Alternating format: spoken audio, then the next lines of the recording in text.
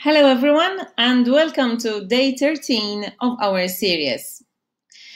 Today I wanted to continue on the issue of mental health by suggesting some brain training games. So this time these are good not only for your students, your children, but also for yourself and maybe your elderly parents if they're staying with you. So the website I wanted to use today is proprofs.com. And again, this is a website where you just create a free login and then you have access to a lot of different games. So what is available?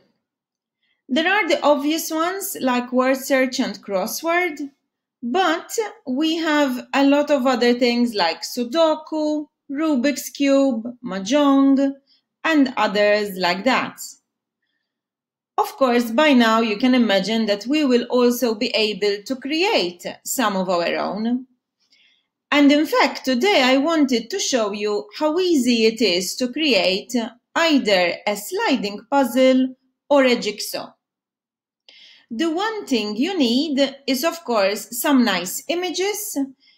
You can use images of your own family, your own country, whatever you want. Click on Create Jigsaw. And in fact, over here, I've already started to create one based on my country, Malta. So you put in a title, you put in the description, and then you click on Upload Image. They already have their own recommended images, so if you don't have an image, you can use that. But I want to make this personal, so I'm going to upload an image from my own computer. In this case, this takes either PNGs or PGs, and it's quite simple. You just wait a little bit until the images get uploaded. And as you can see, that's our wonderful blue Mediterranean Sea. Once you've done that, then you need to choose in how many pieces you want your jigsaw puzzle. So if you're doing this for kids, keep it easy. For teenagers and adults, you can even go up to 100 pieces. I'm going to stick with medium. So you click on play and that will give you immediately the online facility to play the game.